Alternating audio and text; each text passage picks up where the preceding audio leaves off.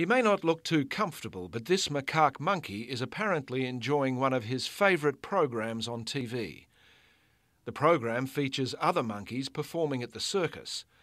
By monitoring the macaque's brain activity, the research team led by Professor Nobuo Masataka says it's clear that the ape likes what he sees.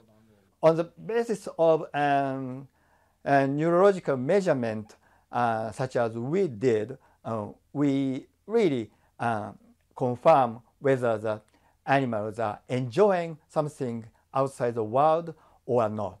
The team used optical topography to measure the macaque's brain activity as he watched television. It's a technique that uses near-infrared light to detect changes in oxygen consumption in different parts of the brain. The scientists found that the macaque's brain responded in much the same way as a human baby's when seeing its mother's smiling face. Masataka believes his findings could provide the basis for further research tracing the emergence of emotion during human evolution.